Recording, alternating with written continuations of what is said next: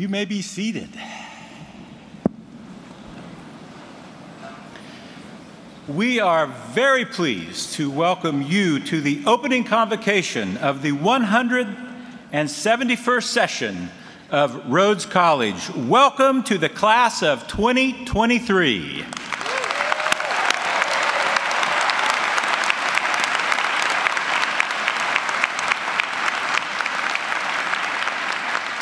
We are so pleased to welcome you to our community. And we are so pleased to have so many family and friends here with us. Welcome as well to the Rhodes community. I'd also like to extend a special welcome to members of our Board of Trustee and Emeriti faculty who were able to join us this morning. I now have the honor and pleasure to introduce the 20th president of Rhodes College, Dr. Marjorie Haas. Thank you, Milton. What a joy it is to be here to welcome you, the class of 2023, to this opening convocation of our 171st year. We've gathered to mark what is a giant transformation and transition for you and also for your families. I am delighted to have with us today my husband, the first gentleman of Rhodes College, Dr. Larry Haas. Will you stand so that you can join me in welcoming our class? Larry and I both look forward to getting to know each of you better over the next 4 years. We are already extremely proud of you. This was our most competitive admissions year ever, and each of you has earned a place in this class as a result of your accomplishments, your talents, and your promise. You're supported by your families, and you're also supported by the larger Rhodes College family, who've built the buildings in which you'll live and learn, contributed to the scholarships that are helping to pay for your education, built the endowment that funds professorships and programs. Our faculty and staff have been preparing for your arrival, and the upper class students are excited to meet you. So even though you may feel a bit strange and out of place in this new environment, you truly are coming home. And you now belong to a lively and engaged community of learners. The word community gets used a lot, sometimes without much content or meaning. And I want to explain to you what it means at Rhodes. At Rhodes, we take community seriously. We believe that the kind of education we provide can only happen when you live and work together. We expect you to learn from each other in class discussions, shared projects, common labs, but also in late-night conversations and encounters over lunch. Your professors will foster collaboration, not competition. At Rhodes, we're more like the British Bake Off than The Bachelor. We are more like the game Pandemic than League of Legends. Because we take community seriously, we're intentional about how we build it. And over the next few weeks, we will ask you to spend time thinking about what you have in common and how your differences shape you as individuals. We'll help you consider the ways the city of Memphis and its history fosters our learning. And we'll invite you to bring your whole self into our ongoing conversation. Most of all, we expect 3 things from you: kindness, curiosity, and courage. Approaching each other with kindness means treating each other with inordinate respect. You're coming of age in a time when name-calling passes for civic discourse and hate has become a political strategy. At Rhodes College, we resist those forces. We aim to be a beacon for kindness. We give everyone the benefit of the doubt. We keep an eye out for each other. We debate ideas, but we don't insult individuals. We make the well-being of our brothers, our sisters, our siblings our business. Approaching each other with curiosity means bracketing assumptions. We don't subsume each other into pre-made categories or stereotypes. Instead, we ask, what's your story? What experiences have shaped you? And then we listen to the answers. As you meet each other, let curiosity rather than expectation guide you. Don't let the high school habit of forcing people into tiny boxes follow you to college. Don't let media-inflected images of the meaning of a team jersey or a hijab or a pair of high heels keep you from getting to know the actual person who lives down the hall. Approaching each other with courage means venturing beyond your comfort zones and taking intellectual and personal risks. Rhodes College is not so much a safe space as it is a brave space, one where we build the courage to know and let ourselves be known. Later this weekend, you will sign our honor code. You will join all of the long tradition of Rhodes College students in signing that code, and you will pledge to hold yourselves and each other to the highest standards of integrity. It takes great courage to live up to that expectation. My own understanding of community and the values that inform it has been shaped by my family's history. When my grandparents came to this country as refugees in about 1905, they were fleeing religious violence in Russia and the pogroms that were visited on Jewish villages. My grandmother was undocumented for much of her life here. They didn't have much formal schooling. They spoke Yiddish and a bit of Russian. They worked hard. They sent their sons to college and then medical school, which I think was mandatory for nice Jewish boys of that generation. My grandparents became worldly and well-read. Even though they were religious minorities and faced prejudice in this country too, they never doubted that they belonged here. They never doubted that they could be proud contributors to the American story. They raised my father to think of himself as the inheritor of both the old world Jewish values of learning and tradition and the new world values of freedom and diversity.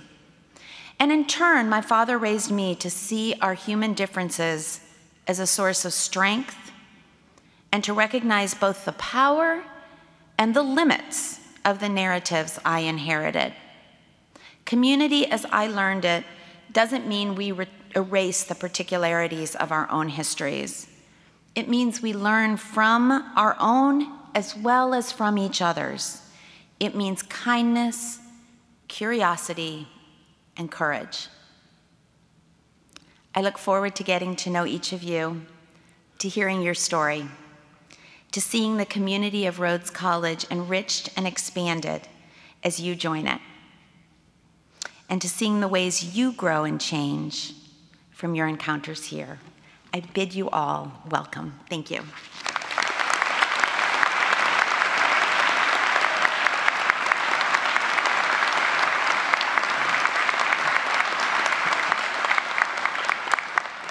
Thank you, President Haas, for those wise and encouraging words. I'm now pleased to introduce our Rhodes Student Government President.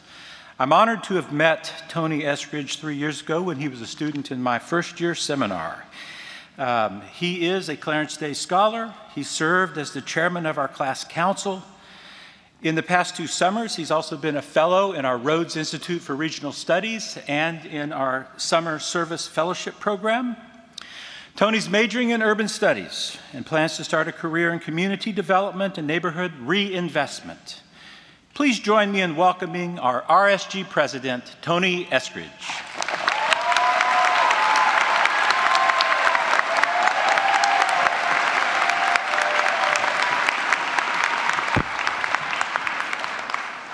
Thank you. Good morning, and welcome to Rhodes College. Real quick, do you mind if I show you something? Hang on.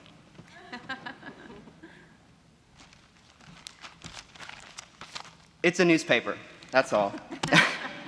I like to read the news. It reminds me that the world is still spinning outside the gates. But today, when you read the news, the topics are almost more saddening than uplifting, with the problems of the world growing more complex and society growing more divided. But here's some uplifting news. The future politicians, doctors, lawyers, researchers, business leaders, and public servants who will solve the world's complex problems are sitting right here in this room. I'm talking about you guys. The world's problems are growing more complex, but that's exactly why we're here. We're all here to grow our capacity to think critically to solve the problems of tomorrow. Now, before you embark on this journey, I'm going to offer you 2 reminders to maximize your college years and really every stage of your life. Just 2 reminders. My first and most important reminder for you is to take care of yourself. They say your college years can be the best 4 years of your life, but there will also be some painful moments along the way. You may experience a clash of cultures when your home and how you were raised doesn't look like Rhodes or a big city like Memphis. Perhaps you're sitting here 100% certain of what you'll major in, but later realize that subject wasn't for you. Or maybe you have no clue what you want to major in, and a year from now you still can't decide. There may come a time when you try your hardest on a challenge, but feel as though you could have done more and disappoint yourself. The world can feel so small in these moments. I know because I have been in every one of these situations. And I was able to get through every low in college when I remembered to take care of myself. Self-care looks different for everyone. Maybe it looks like blasting Truth Hurts by Lizzo in your car, or taking a study break with friends at 11 p.m. to make a donut run, or watching that season of The Office for the 10th time. Finding time may be a challenge, but journaling and reading for fun have served me well. I'll always be an advocate for the counseling center on campus. I saw my counselor regularly last year, and I plan to continue to go. It's free, and I promise it will give you so much peace of mind.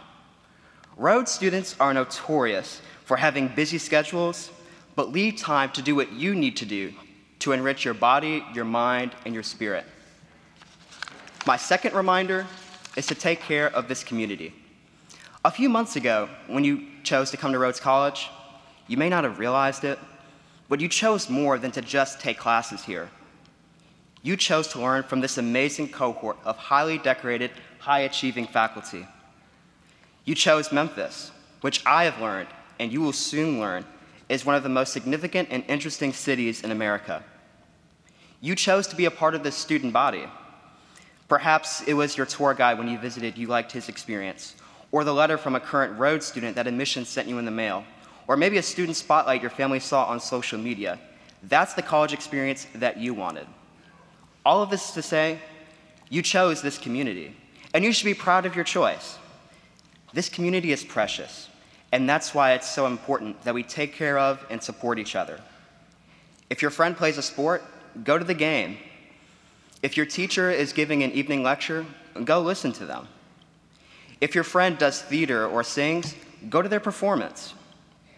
On a more serious note, no matter where you grew up, no matter your race, and no matter your gender identity or ability, you should feel like you belong here. And as a community that takes care of and supports each other, we must make sure that our words and our actions make everyone feel like they belong here. Rhodes College's legacy is strong because of its diversity and not in spite of it. Take care of each other. It's the newspaper again. This is your reminder that the world is still spinning and the problems are growing more and more complex. But in 4 years, you will be ready. And if you remember to take care of yourself and to take care of your community, you will find your time here enjoyable and rewarding. Thank you, and once again, welcome to Rhodes College.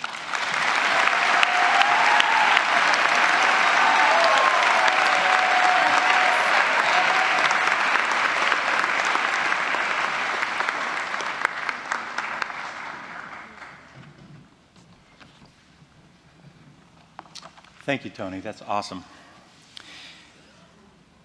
Today, the faculty members at Rhodes College, all of these wonderful people sitting on the stage here with us, we begin our formal relationship with you.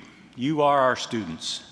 We can't wait to get this process started. We want to join you in creating an amazing and interesting learning environment that challenges and nurtures you for the next 4 years, but really for the rest of your lives. This morning, I have the pleasure of introducing an award-winning faculty member who exemplifies our commitment to you. As I present this award, listen for what it means to develop this relationship between students and faculty. Listen to what us as the faculty, we are bringing to you. This is our pledge to you as students at Rhodes, to help you flourish as students and as fellow community members. The award is named for Dr. Jameson Jones, a member of the Rhodes class of 1936. He joined the faculty at Rhodes in 1955 and served as the college's chief academic officer for more than 15 years. In his honor, the award is intended to honor a member of the faculty who's established an outstanding record of service to the college. I want to thank Dr. John Gladney of Shreveport, Louisiana, who was able to join us this morning. He's a member of the class of 1974, a former trustee of the college, and he generously endowed the Jameson M. Jones Award. Thank you.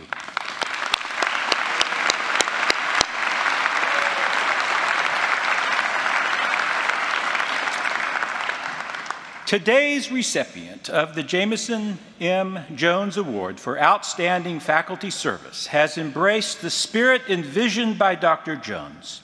With much joy and respect, I'd like to invite Professor Pam Church to join me at the podium.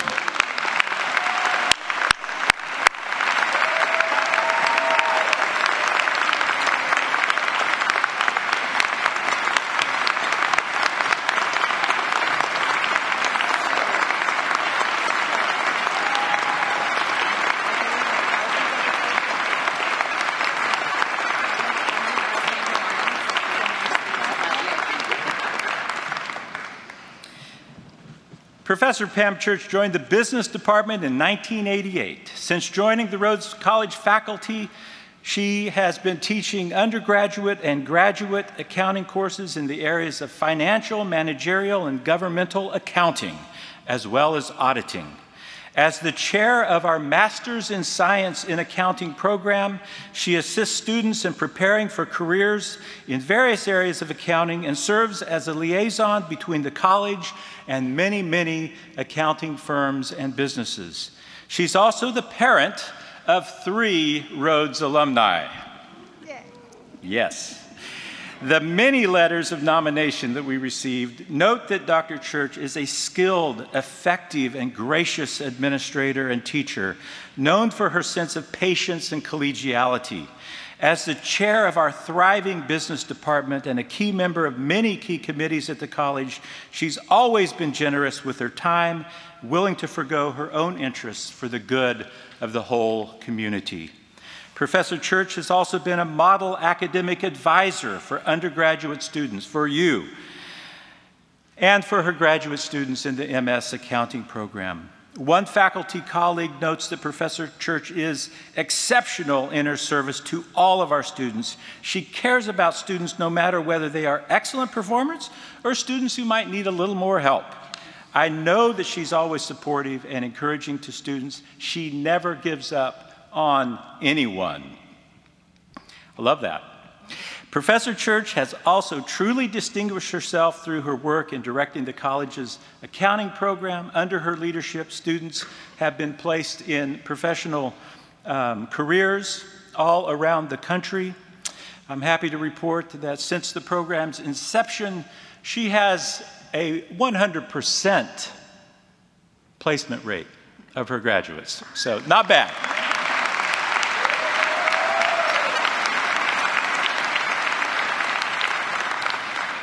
Professor Church spends considerable time throughout the academic year networking with accounting professionals, building relationships to promote our program and our students.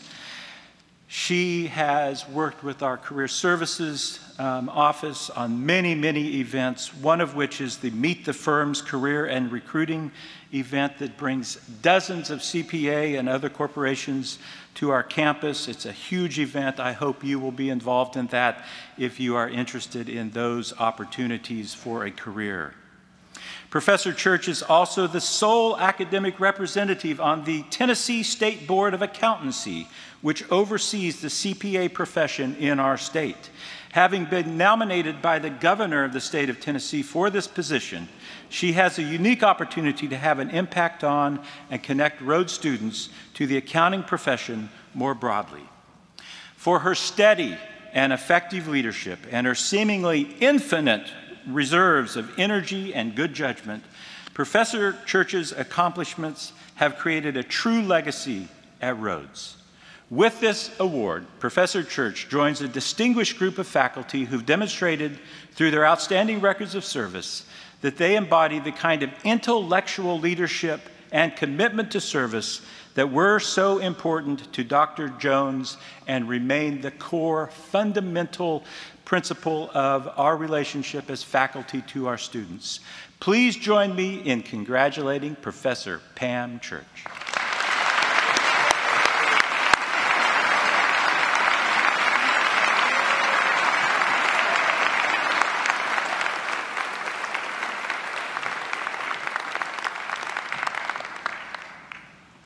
I now have the pleasure of introducing our speaker, Dr. Amy Risley. As a professor in the Department of International Studies and its current chair, for the past 14 years at the college, she has been a teacher and scholar with a specialization in Latin American studies and has established herself as a teacher who puts students at the center of her classroom. As the winner of the 2019 Clarence Day Award for Excellence in Teaching, she's described by many of her students as having a passion for teaching, being invested in student learning, and as exemplifying the ideal professor. Please join me in welcoming Professor Amy Risley to the podium for her presentation today, Making Connections and Building Community Through a Liberal Arts Education.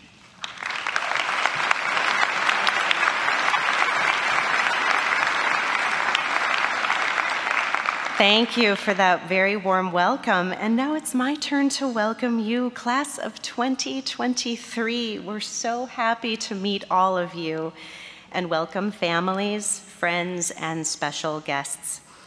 As Provost Moreland mentioned a moment ago, my area of expertise is, in fact, international studies, international and comparative politics, more specifically. So some of my friends and family members advised me to avoid those subjects during my remarks today. Politics can be so contentious, right? Very divisive. And in the United States, some of us have already alluded to this, we're living through a moment of tremendous political discord. So we agreed that I should focus on a far less controversial topic, and that topic is religion. I'm kidding, of course. Please don't head for the exits. Stay put, thank you.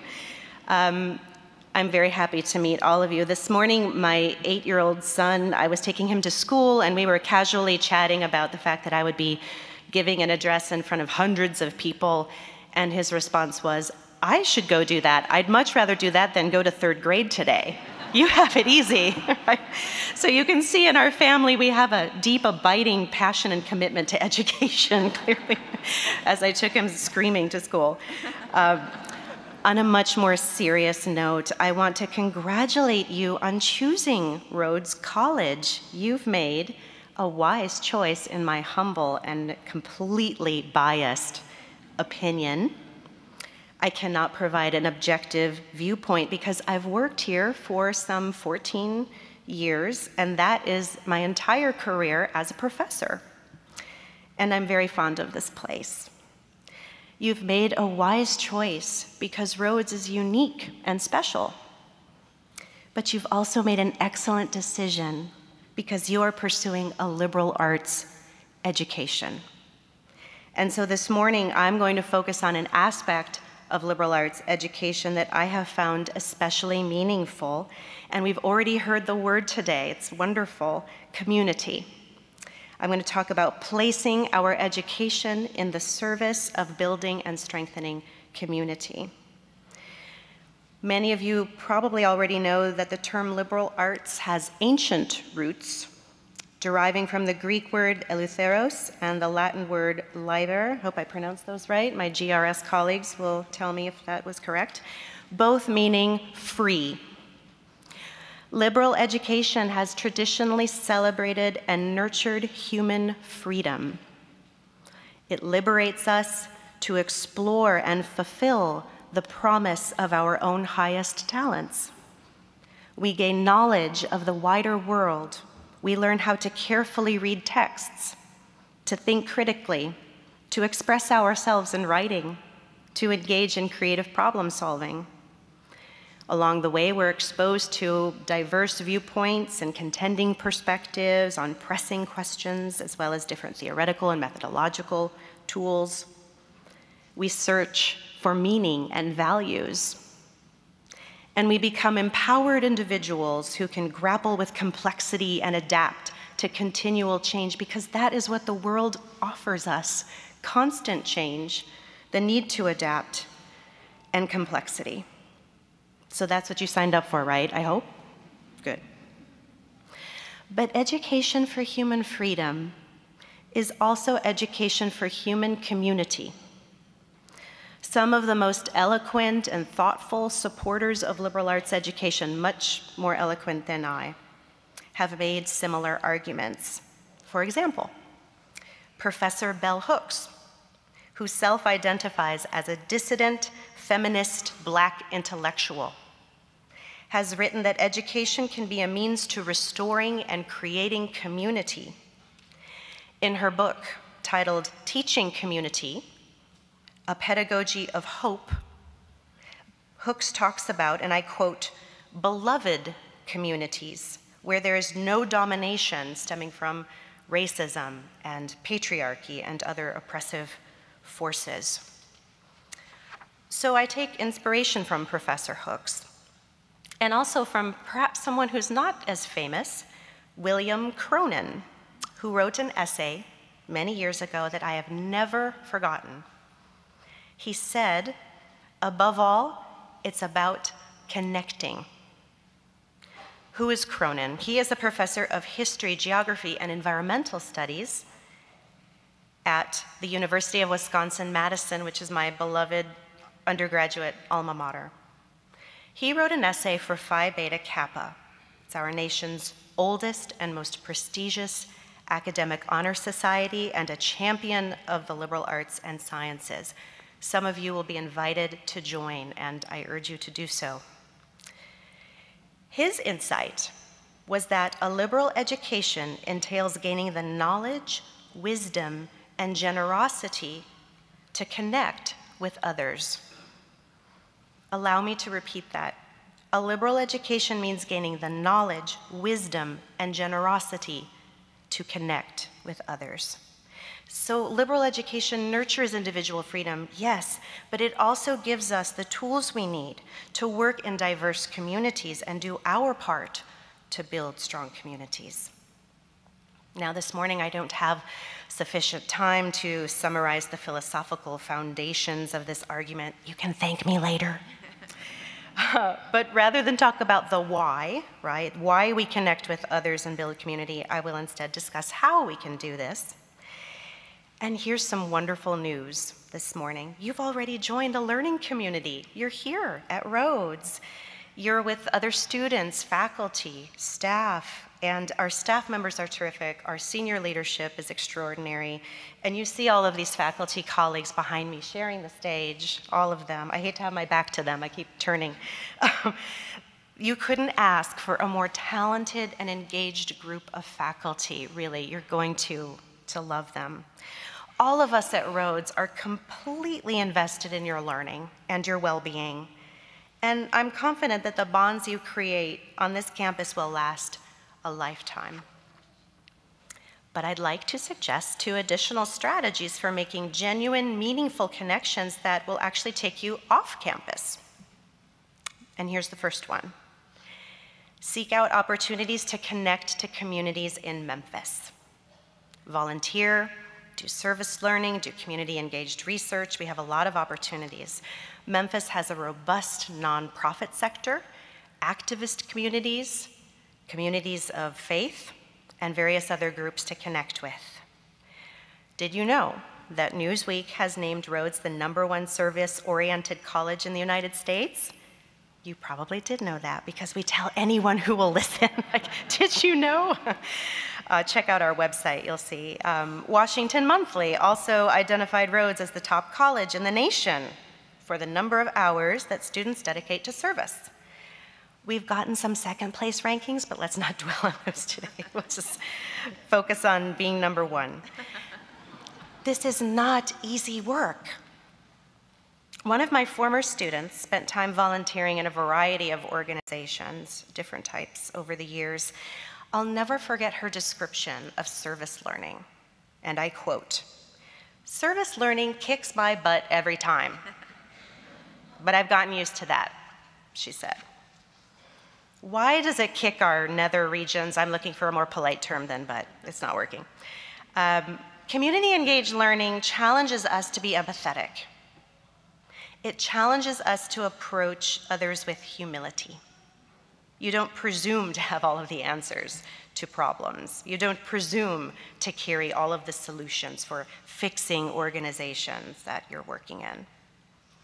Working in diverse groups helps us learn how to respectfully engage in dialogue with people who have different views and life experiences. President Haas mentioned this. What could be more urgent now?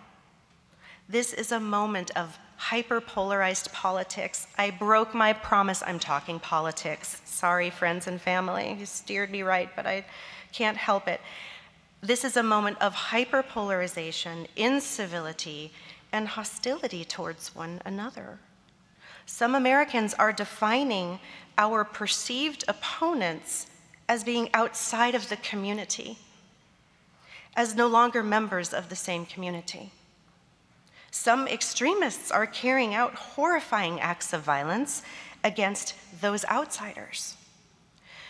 Can liberal arts magically fix all of this? No, but liberal arts education entails actually seeking out perspectives that differ from our own.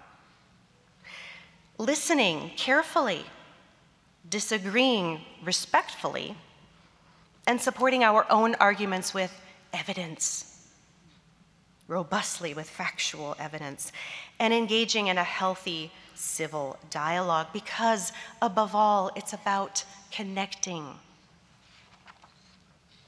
Let me propose a second strategy for making meaningful connections and building community. Go abroad. Help create international communities that transcend borders. You were expecting a member of the International Studies Department to say that, right? My colleagues probably saw that coming from a mile away, or 1.6 kilometers if you've already spent time overseas. But international studies is not the only group. We may be the coolest, but we're not the only group on campus challenging students to expand their global awareness and strengthen their intercultural competence. These are liberal arts ideals. These are liberal arts ideals that are shared widely across our campus, and we are doing that because we're trying to prepare you for a very interconnected world. So I invite you to study foreign languages and different cultures in the classroom and study abroad, intern, volunteer, travel overseas. Class of 2023, some of you are coming to Rhodes from other countries. We see the beautiful flags in the back of this auditorium. So a very special welcome to our international students. Let's give them a quick hand.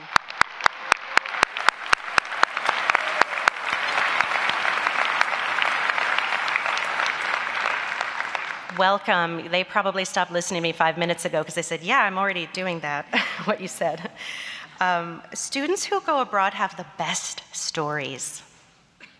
The tales they tell go way beyond descriptions of the delicious foods they ate, how many kinds of bratwurst they serve in Germany, the historic monuments they visited, famous works of art that they enjoyed. They talk about people, their host families, the new friends they made. How amazing it felt when they got someone to laugh at a joke that they awkwardly made in that other language, right? That different language that they've been struggling with. How good that feels. One of my former students spent a semester in Jordan. Her face would always light up when she talked about the kindness and hospitality of people there and in other countries that she had visited in the Middle East. Another student studied in Argentina for a semester, and one of the highlights of her time was volunteering with a community center in Buenos Aires, where she tutored children after school. The Rhodes vision was etched in her brain, so it made sense of her to choose a community-engaged program. She wanted to make a connection. Above all, it's about connecting. Up to this point, I've talked about the local and the global separately, but of course, we know they're closely related. I invite you all to explore the spaces where the local and the global intersect. There are many opportunities to encounter different cultures here in Memphis. For example, we are home to sizable immigrant and refugee communities, and many of our students work closely with them. Their liberal arts education is helping them gain the knowledge, the wisdom, the generosity to connect with others. Class of 2023, I urge you to think about community today and every day. How will you use your liberal arts training to restore, build, and strengthen community? How might you serve and empower other people? How will you place your education in the service of humanity? Because we expect nothing less of all of you. Thank you.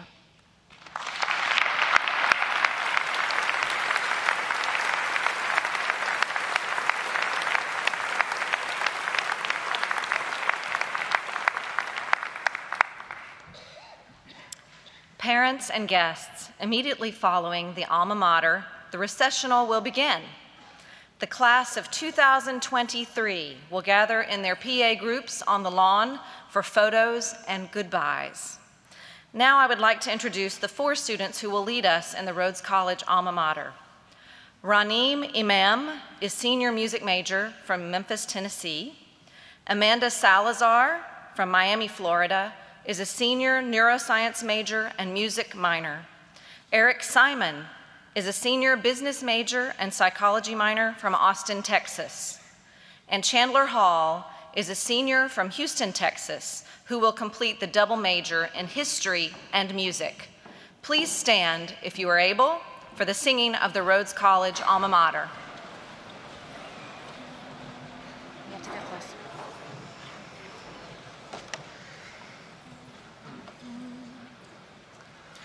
Dear alma mater, kind the fate that links our lives with thee. For God's own power that made thee great is the truth that makes us free. Thy torch has touched our hearts with flame, our yearning souls refined. Through thee we learn the higher aim and train the truer mind. O leader to the larger light, Rhodes College 'neath thy wings, thine own in reverent love unite, and each a tribute brings, and dreams, such dreams as old can dream, and visions youth can see. Keep lighted in our hearts the flame once kindled there of thee.